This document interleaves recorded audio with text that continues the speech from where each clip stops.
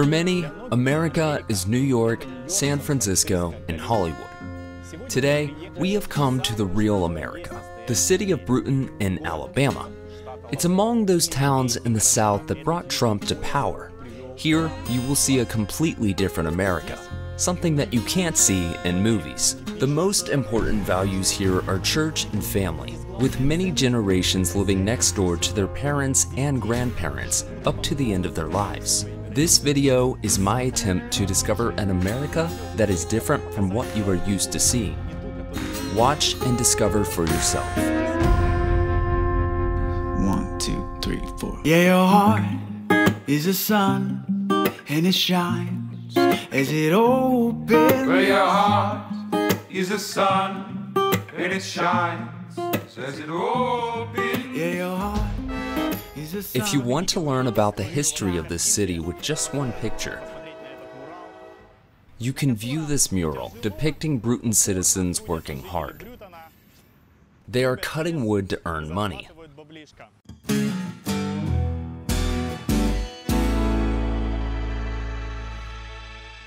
The city's population is only 4,500. Its peak came in the 1960s and 70s, when many Americans moved here from other states. What do its inhabitants do? How do they make money? Well, there is a big paper mill here. As Brewton, Alabama is the center of forestry industry. Now we are in the very center, or downtown, of Brewton. It looks deserted and empty. There are lots of shops here that are for sale or rent, because the businesses could not compete with such giants as Walmart. When Walmart came here 5 or 6 years ago, it killed local business. This is how real America lives.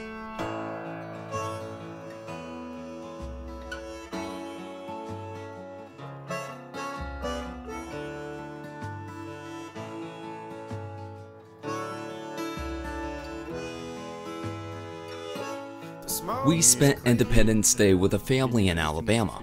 They're our friends. Their parents are 82 years old. They have 4 sons. All are alive and they are a big family.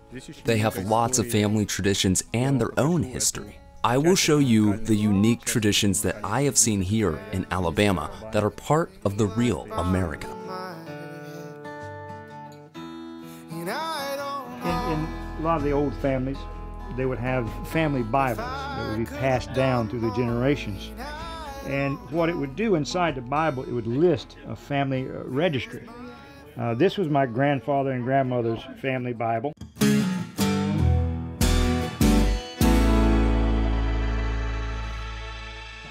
Mr. William Basil Richburg and Miss Lula Mae Finley. And they was married April 6, 1934. And when you flip the pages, it lists their family, grandparents, his father, and it would go down and list the children, their anniversaries, wedding anniversaries, who they married. And this is the way a lot of the families kept a registry of their history, of their generations of the family, and passed it down.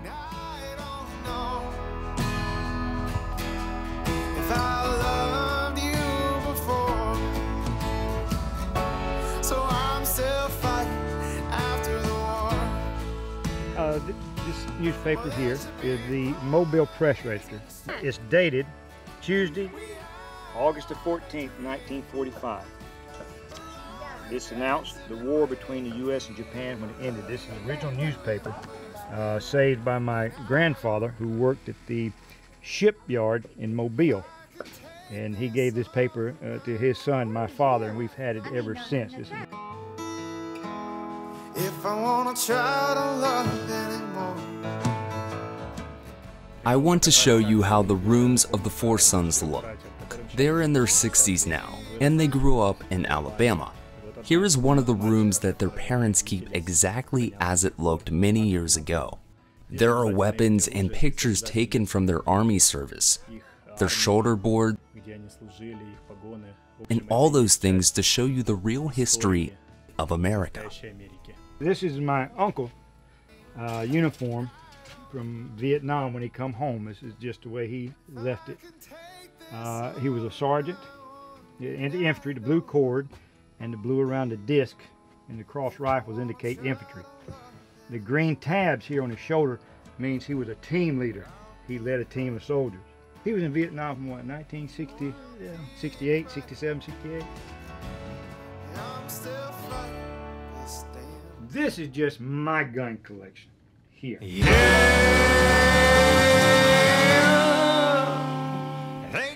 This is a kind of pride of my collection. It's an 1888 commission rifle, Gewehr 88. This particular model was made in 1890 in Berlin, Germany. I can still shoot this with ammunition, but I only shoot it about once or twice a year, just for fun.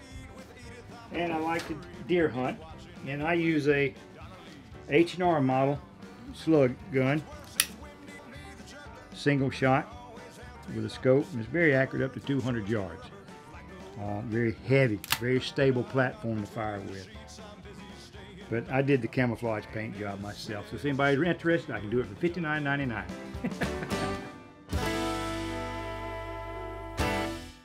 You may be asking where I'm sitting. This is a local gallery, like in Paris.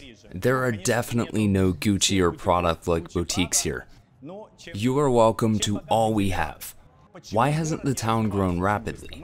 We asked local inhabitants and they told us that the town is actually kept by 3 families that became rich due to their forestry business.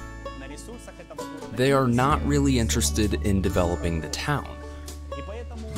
The daughter of one of these men got $10 million when she turned 18 and inherited more when she was 25.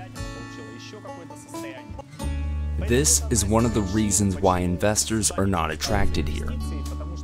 Old money made from the lumber mill, land, and farming still rule in this town. Yet, this is a disadvantage of most American small towns. It is a real America that you cannot see in Hollywood movies. Tempted, I was tempted.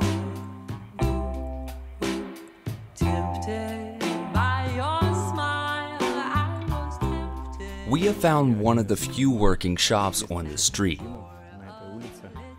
Of course, they do not sell milk, sugar, or grains. They sell expensive clothing for local fashionable women.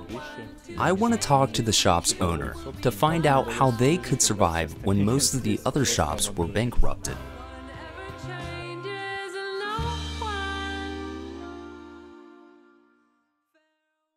I'm here in Antigone's, which my wife Donna owns. This is her thing, this is her passion, and she's always doing work on it 24/7.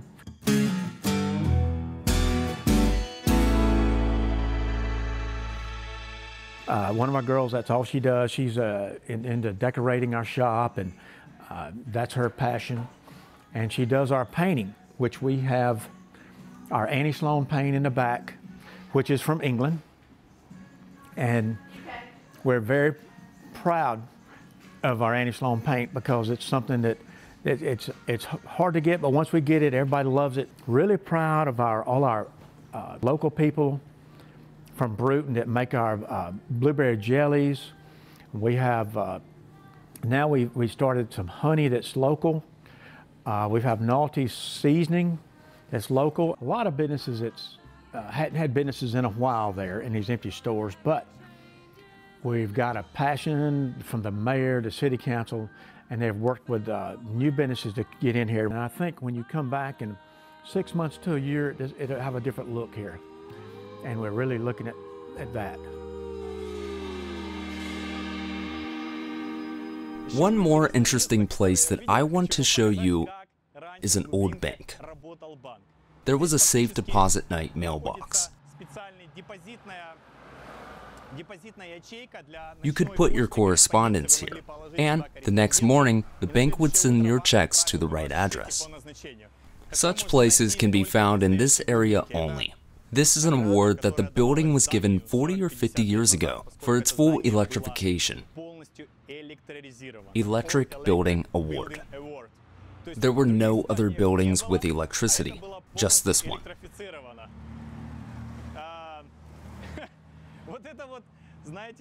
The state of Alabama is very different to Manhattan and San Francisco.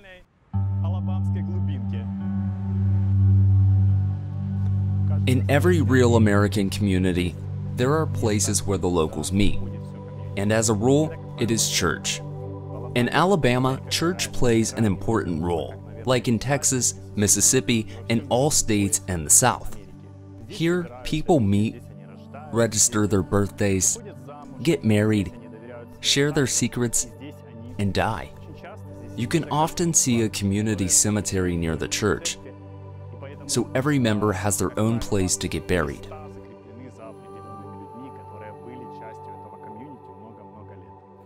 Today, I have the opportunity to talk to a local pastor who is a member of a big family. Outside of church, he is the CEO of a big company. I want to talk to him to find out how it is possible to serve as a pastor and work as a CEO at the same time. What does real America look like? Church is one of the key answers to this question. There is a balm in Gilead. It comes like wisdom, speaks like children. It's a sight to the blind and a strength to my weakness. It's something for soul, body, mind. Well, like for me, I'm in the construction field, and was a tradesman, and I've been blessed by God to be now in management.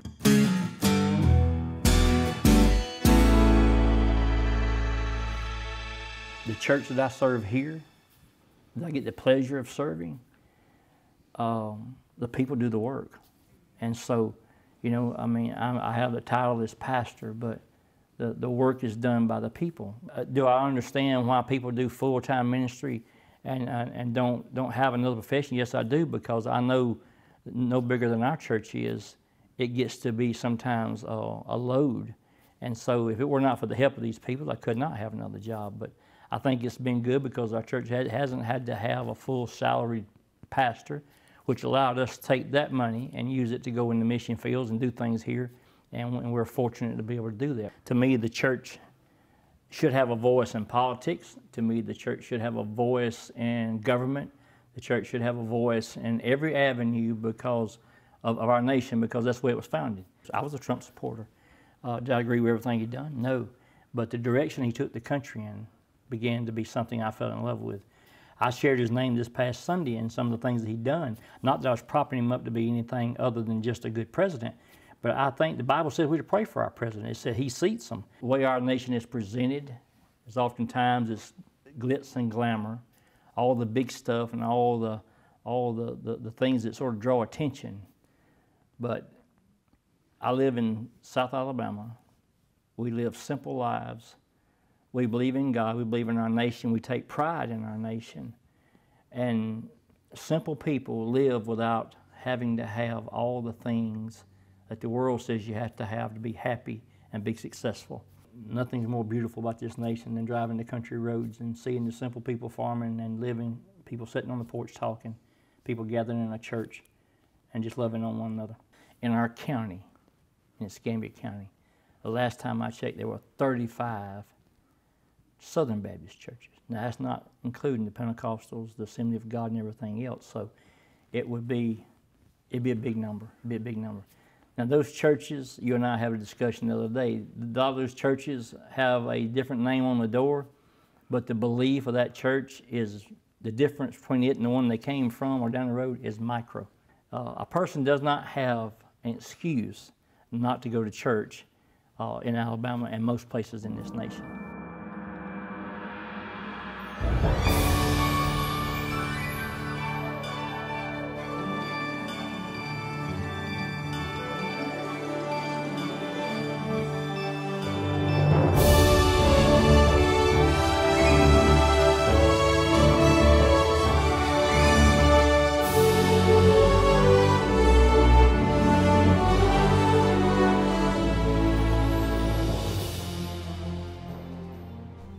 An important part of Brewton is its community college.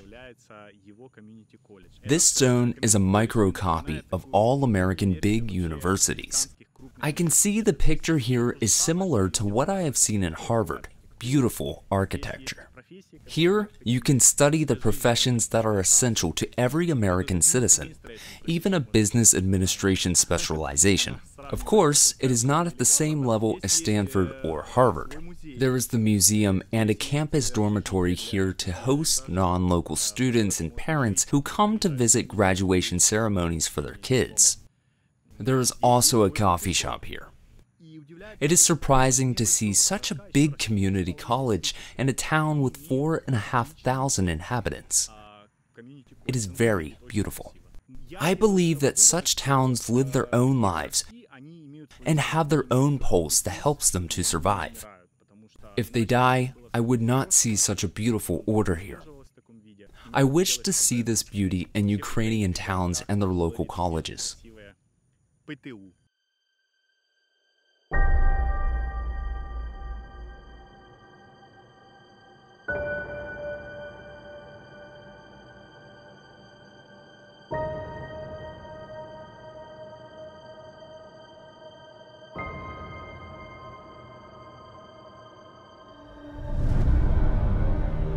Real America is not always so modern and beautiful. Here in Alabama, we have found a historical building constructed in 1911.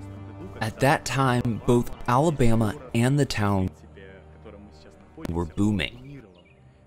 The building's owner was a rich landlord who made his fortune owning a lumber company. As you see, there are lots of beautiful fir trees all around. He made his millions on their sales. Everything was good until 1929. What happened in 1929? There was the world financial crisis followed by the Great Depression, and this landlord became bankrupt. There were many legends after that. One of them said that the landlord killed his wife in this building. Another told about the ghosts living here and the voices heard within. They were all fairy tales, of course. Unfortunately, vandals ruined most of the building, and only the foundation has survived. They say there is a new owner for this building who is going to resurrect it. Now, the area is uncared for, and I wanted to show you that the morning sun never lasts a day. On the other hand, it is important to save such buildings to keep our history alive.